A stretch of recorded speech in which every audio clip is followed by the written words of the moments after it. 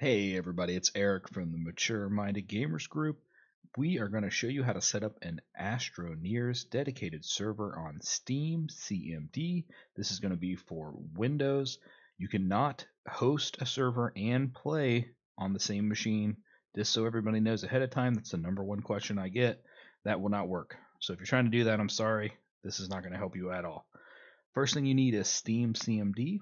If you don't already have it, you can just open a browser and go to Google. Just type in steamcmd. The top link right here is what you want. You want to click on the Windows version, so what we're going to use today, and then this download button right here, and hit the save file as. You'll get it. You want to extract it.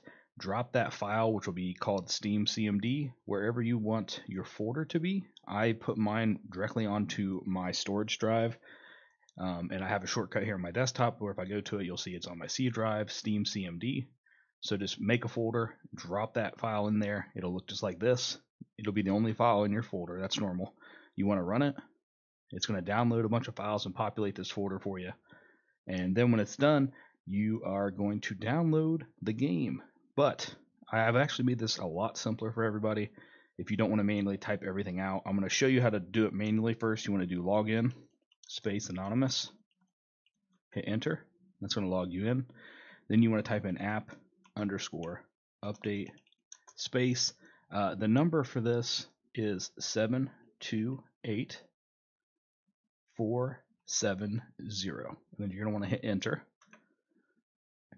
And you'll see it's already updated because I've already downloaded it. But if this is your first time, this is going to download a bunch of files for you. I think it was 2 gigabytes roughly. And then once it's done, you'll get to a prompt like this. You can just type exit. This is also how you update the server when there's a new server update. What I've done though is I've made some .bat files that will do all this for you. I'm going to put these up on my website. So if you go to our website, I'll put a link in the description. maturemindedgamers.com. This is our main website. You want to go to server files right here. And then you'll see Astroneers is the very top one. I do ask if you use my files here on our website that you please have me followed on YouTube and or Twitch. Both is preferable. It supports us and keeps us going and making all these files. And I host these files up on my own personal Dropbox, so I'm using my own bandwidth. So if you do use those, please make sure you've already hit that follow button, and then consider checking out our Twitch channel as well. We do all of our streaming there. But you just want to click on this. It's going to take you to our Dropbox account. Just hit the close. If you don't have an account, you don't have to log in here. So just hit the X, and then you'll see here's the files. There's 2 of them. They're in a .zip. Come up here and hit this little download button right here. Hit save or direct download, and that's going to save them as a zip file right here. It's called Astroneers updater.zip. Hit save file as, and then go back to your desktop here. And this is what it's going to look like. You're going to want to extract those, and the 2 files are right here. And the first one you want to do, you want to go back to wherever you put your steamcmd.exe, the original file we downloaded. You want to drop the actual Astroneers updater into that folder. So I've already done this. We're going to hit replace, and then it's going to be in the folder right here. If it's not in that folder, when you run it, it won't work because I don't. It pulls that exact exe. It doesn't find it in the directories. When you run the Astroneers updater.bat, it does all those commands that we did for you earlier. It logs in anonymously, it types in the app ID, and then it'll pull down an update, and it also scans your files to see if anything's corrupted. You can use this to update the game when they release a new patch. I'm going to show everybody what it looks like in case you don't want to download my file and you just want to type it out yourself. steamcmd.exe, then the login anonymous, then the app ID number, the validate, and the quit. That's exactly what you have to put in yours. Pretty simple. Alright, the other one is it starts your server, but it also does something else kind of cool. It will bring up a prompt where you can see that the server's still running, and you can also shut the server down from it, so you don't have to go in the task manager to do it.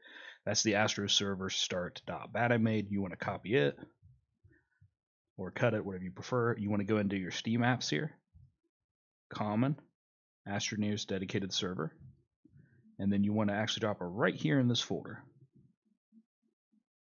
And see, I have a early version, and this will call this AstroServer.exe. So this has to be in this folder right here. And then when you run it, what it does, it actually brings up the Astroneers box right here. that shows that the server is running, which is super helpful. And then to close it, you can actually click on the box and hit Ctrl+C, and it will actually shut everything down for you. Otherwise, if you do it the old school way and just run the .exe, nothing pops up. You have to actually go to your task manager and see that it's running. Right here it is. And then this is also how you'd have to close the server down. You do want to make sure you save your server before you shut it down, because if it's not saved, you're going to lose any progress you made. You can do that from the console, or I think the default's like every 900 seconds it saves or something like that. So there's that. And now to customize your server, you want to go into your Astro folder.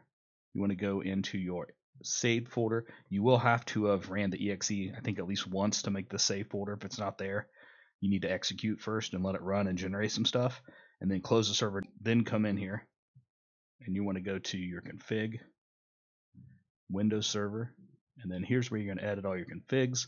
AstroServerSettings.ini is the first one you want to edit.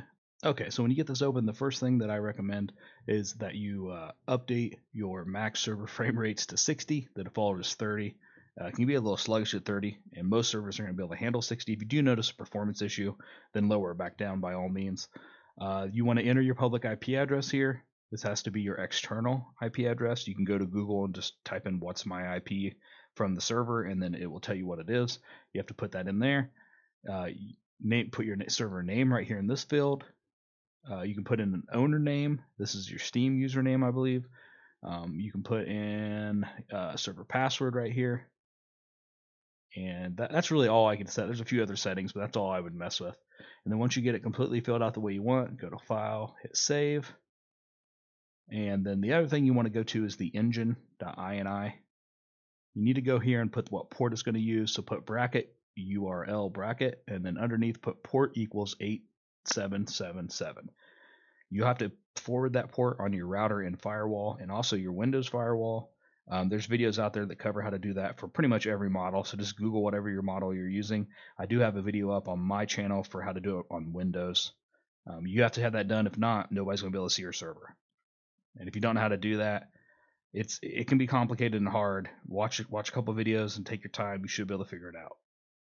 All right, now once you have that stuff all done, you hit File, Save here, and save it.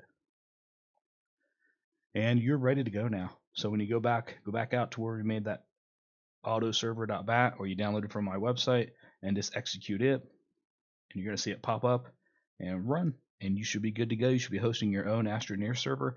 I do want to mention a couple things. This is not crossplay. You cannot play between Steam and Windows for some reason, but you can play with. You can play and host your own dedicated server for all Steam users. So hopefully this video helped you. Please do me a favor, hit that follow and like button, and have yourself a great day.